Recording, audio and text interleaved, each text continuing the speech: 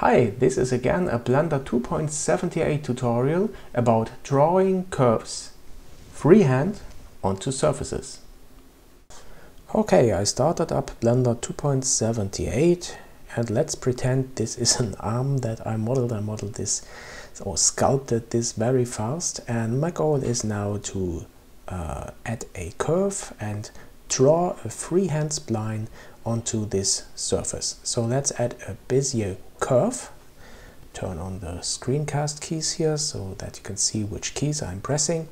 Then I switch to edit mode, press X and delete all the vertices from this curve. It doesn't matter where this curve is located because now I will start to draw onto the surface of this arm. When you open up this Create panel, you can see the button Draw Curve. This is the new method to draw freehand splines. But before we check the options for this feature, we leave the options here as they are. One of the last options is to draw directly at the cursor, and the other one is to draw onto a surface. That's what we are going for. Okay, now we can press this button, and the other way is to hold the Shift key down and move the mouse and press the left mouse button and draw it directly here onto this arm. And this new spline attaches automatically to the surface of the arm. But let's add a shape to the curve by setting the fill option to full, increase the size and the resolution, and you can see this already growing. Looks quite nice. Okay, now let's move this a little bit into the arm. I will explain this later on. And the start and the end of this mesh or of this shape has a lower radius, and this is because I set the taper radius here to 0.4. When I set this to 0, I can just show this and draw this spline. Then we get an equal shape, but we don't want this now. So I reset the taper radius to 0.4. That's a good value in my opinion. And now let's draw two more curves onto this arm. Here, move it a little bit in, and also here.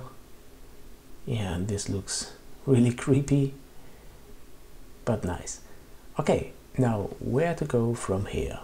We have the curves, we have the shapes, and we want to combine this with the underlying object. So what I do now is I switch to object mode for this curve, select it, and choose mesh from this curve. And now I converted this curve into a mesh. You can see this here when I switch to edit mode. Then switch to object mode, select this object and the arm by holding the Shift key pressed, then switch to the Bool Tool tab and press Union. The Bool Tool add-on is shipped by default with Blender 2.78, and I use this to combine objects like this with my sculptings. Now I switch to dynamic topology mode, use the smooth brush and nicely integrate this into this arm.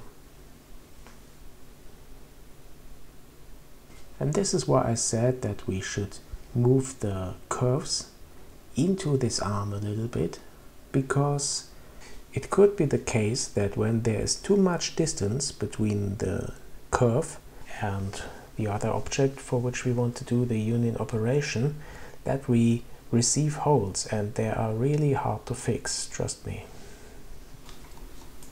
But this works really nice in this case, and you can use different brushes now and sculpt onto this in dynamic topology mode. That's really fun. Okay, but there is more to it that I want to show you right now.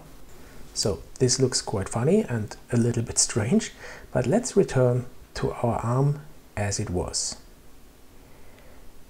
Again, I will add a curve, remove all vertices and start as I did before. added these properties so that we can see our curve, increased the resolution, and now let's draw again freehand splines, but we want to draw splines that start from this surface but lead away from it. Looks like spikes or something like that. So we check the option only first and set the taper radius just for the end of the curve. And now let's see how this will look like. For this operation, I suggest that you set the offset to a negative value so that the spline starts really inside of the underlying object. Because if you don't do this, we can check this for a positive value, you again receive these holes. And this will lead to big problems when we come to the Bool tool for the union operation. Just move this inside of this object. Okay, let's add some more of these spikes. One here.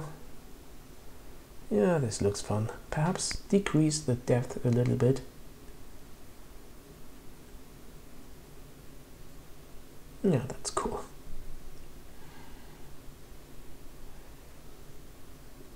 Oh. Amazing. I think I will use this as a kind of a clickbait thing.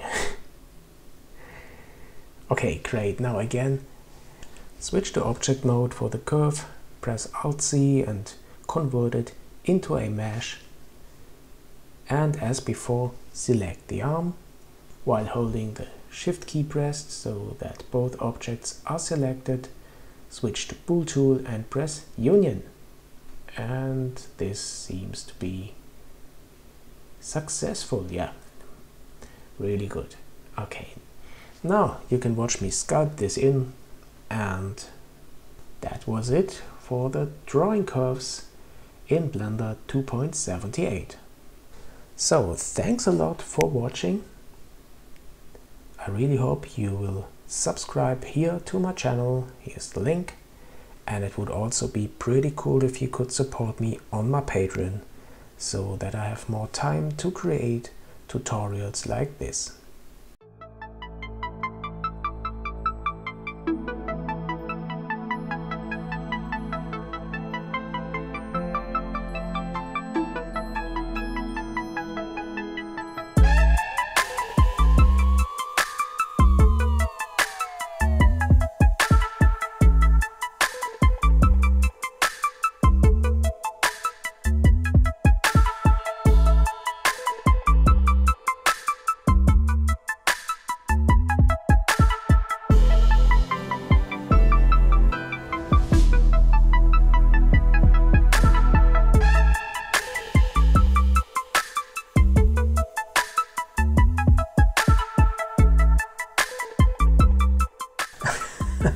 This looks so crazy.